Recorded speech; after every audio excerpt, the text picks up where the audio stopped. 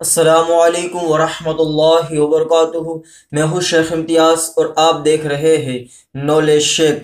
आज की वीडियो शुरू करने से पहले अभी तक आपने चैनल को सब्सक्राइब नहीं किया तो नीचे रेड कलर का बटन है, दबाकर चैनल को सब्सक्राइब कर ले ताकि ऐसे ही इस्लामिक वीडियो आप आगे भी देख सके। आज की इस वीडियो के अंदर हम बात करेंगे मोहब्बत में बेचैन करने के वजीफे के बारे में।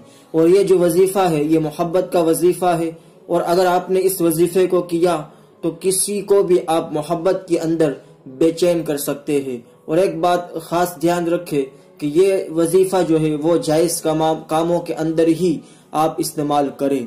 तो ये वीडियो आप पूरे ध्यान से देखें और इस वजीफे को आप जो है ध्यान से सुने।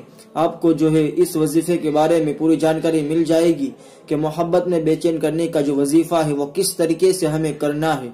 तो आइए उसी पर हम बात करते हैं। सबसे पहले आप वजू कर ले, क्योंकि वजू करना जरूरी है। वजू करने के बाद जब आप बावजू हो जाए तो इस वजीफे को आप करें, और ये वजीफा नमाज के बाद करना है। अब आप कोई भी नमाज के बाद इस वजीफे को कर सकते हैं, और अगर हो सके तो इशा की नमाज के बाद इस वजीफे को करें। और इस वजीफे को करने के लिए सबसे पहले आपको 3 मरतबा दुरूद इब्राहिम पढ़ना है।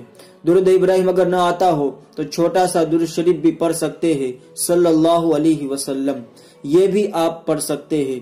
तो 3 मरतबा पहले दुरूद शरीफ पढ़े और फिर आखिर में भी 3 मरतबा दुरूद शरीफ पढ़ना है, और 3 मरतबा और आखिर दुरूद शरीफ पढ़ना है। और बीच में आपको कुरान पाक की इस सूरत को पढ़ना है, जो कुरान पाक की सबसे पहली सूरत है, सूरह फातिहा।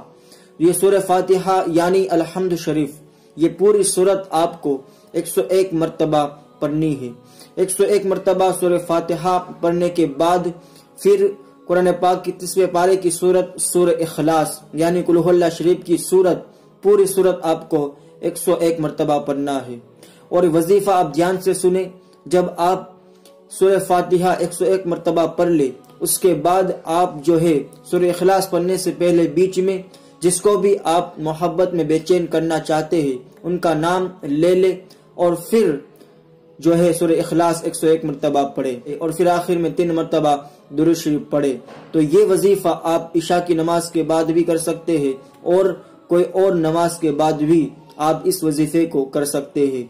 और दूसरी बात कि ये वजीफा करने के लिए इजाजत आम नहीं है। इस वजीफे के लिए आपको इजाजत लेनी पड़ेगी।